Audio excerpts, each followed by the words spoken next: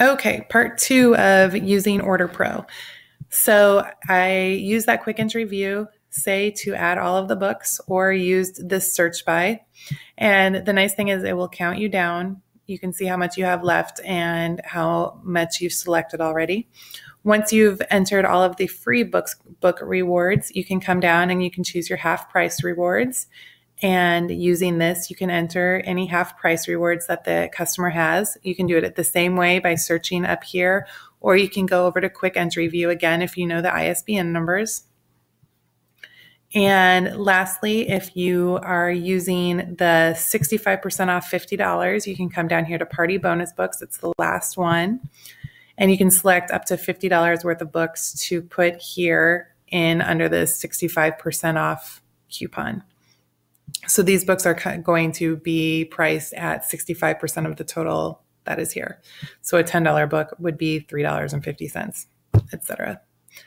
65% off, they're paying 35% of what the cost is, I should say. So once you have all of your books entered, what I like to do is come all the way down here to export all items to CSV. And if you click that, it is going to give you an Excel file that lists all of the books that you've entered. And I will check this against the wish list that she sent me or the list of books that she sent me. I will send it to her. I will screenshot it or copy and paste it and send it to my hostess and say, hey, can you verify this? Take a look and make sure that I've got all of your books entered correctly. This is the final books that are being sent. This is what your order will look like. So please verify that it's correct. Then once I have her come back and say that it's correct, I will click on next step up here. Excuse me. And your next step is going to show you the order summary. And my recommendation is to basically ignore step 1, step 2, step 3, step 4, step 5, step 6, step 7, step 9, and all of the ones under it. The only thing you really need to be looking at is step 8. Your figure total due. I promise you, if you look at all of these other things, they do make sense, but they have it broken down in a very, very strange, convoluted way. And it doesn't make a lot of sense looking at the way that they have the numbers broken down up there. It looks like you're adding tax twice. It looks like you're adding shipping and handling twice, et cetera. But it's just the way that they have the books broken down for free versus half price versus full retail. So I recommend coming over to step 8 and looking at figure total due. And you'll see the total sales, which will be the total of the half price books, the coupon books, the ones that they're paying 35% for, 65% off, and any full retail books. Shipping and handling will be the next line. Keep in mind that shipping and handling is charged on the full retail price of the books. So this $21.99 is 8% of the full retail value of her free half price and coupon books. Then you've got tax due, and tax is charged only on the amount that they're actually paying. So this $244 is being charged on this $62.58. In some places, you will also see tax charged on shipping, but that depends on the local law where they live. And Usborne, the system will figure that out automatically for you. So it will charge tax appropriately. And then you've got down here the total. So I will take a screenshot of this, just these lines, or I will copy and paste these lines, and I will give them to my hostess, and I will say, okay, so your total due for these books is going to be $87. And then she can see where that is broken out, or how that is broken out. So after that, you're going to click on next step. And again, you can stop at any time, come back at any time. And you will always see, you can always get back to where you were easily. You can also, under this go to step, you can jump ahead to whichever step you were at or whichever step you want to go back and check. So the next section is going to be the payment section. This is going to reiterate how much is due on this. You'll see this first section is called consultant payment or credit. You can theoretically put the customer's credit card information in here, but I refrain from doing that because it saves this from session to session. As you can see, it's got my name saved and my billing zip code saved, and I just would never want to make a mistake and charge somebody's credit card more than once for an order that didn't belong to them.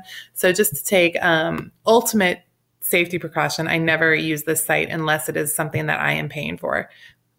For instance, if I told a customer that I was going to give her a $5 book or something like that, or I was going to pay the shipping on her order or something like that, I would subtract what I was going to pay and I would only enter that amount into the customer payment field, and then I would pay the rest up here. You'll see that there's not a spot in here to put how much you are charging to this card. It just will automatically charge the remaining balance. So if you're going to do that, if you're paying a portion, it's really important to do the customer payments first. So anyways, in this case, the customer is paying her the entire $87. So what I would do is come down here to add new customer payment, click on that, and it's going to pop up the payment window. And you can see it here. So you'll add in the amount that you are charging. In this case, it's $87 because that's the total. And you're going to put in the name, the card number, the expiration date, CCV or CVV code, phone, etc. You can just leave this check number, authorization number blank. Then you're going to click Add Next Payment. And what that is going to do is it's going to debit the amount up here. So you will see if I were to make this actual payment, suddenly it would say total customer payments, $87, amount due from consultant, $0. Again, if I was paying some portion of this order, say $6 for shipping or something like that, it would say I would do total customer payment. I would have done $81 when I made that payment. And then it would say down here, amount due from consultant, $6, and I would enter that amount here. Or I would enter my information here. And then when I clicked on next step, it would charge that amount. And the nice thing about OrderPro is you can do more than one credit card. So say this girl was combining some full retail books for her mom and with her host rewards, or this was a home show where the different orders were all being shipped to the hostess as part of the party. Anything that you enter in full retail in that step where you select books does count towards the party after you click Combine eShow. So if she added $100 worth of retail books, or this was a home show, you could add all those retail books and it will continue to bump her up to the next level of rewards. And then for the payment, so say that was, again, the mom was adding her payment into, or I'm sorry, the mom was adding her order into here and the mom wanted to pay separately.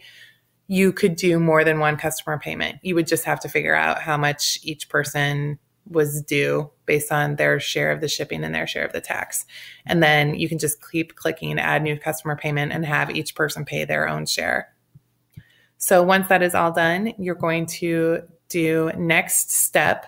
And I can't do that because I don't have an actual credit card in here, but you would click next step and it would take you to a final review screen that would say, this order is going for review. And then it would say, have a little button that said finalize order, and you would click that and that would finalize the order for you. And actually, I wonder if I can see that if I go to one of my old submitted orders here. Let's see.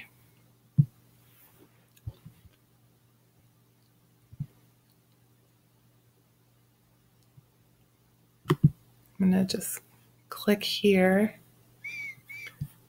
and go to step final review and see if it lets me show you what it looks like. Yep. So this is what it's going to look like. After you click payment and you click next step, you'll get this section that says final review. In this case, it says it's already been submitted, but obviously if yours hadn't been submitted, it wouldn't say that. And then down here, you would see a button that says final review. And it would let you submit the order that way. Then once the order has been submitted, you can come back to the orders at any time and you can click on completed orders. And this would give you a list of orders that have already been completed and that you have already taken care of. You'll notice that these ones have both select and details. If you click select, it takes you back into the order process, just like you saw when you actually entered the order. And it looks like the fields are editable. It looks like you can click in here and type over it. It looks like you can go in and change a book by clicking select books, but you actually cannot. It will not let you change it. If you try to save it, it will tell you that that is not an option. You can also click here on, let's go back to completed orders here. You can click here and click details and you'll get a pop-up box that will give you information about it, including the tracking number if it's shipped already. And then you can also create different folders to move these into. So for instance, I have a shipped folder. So I'm going to click that. I'm going to move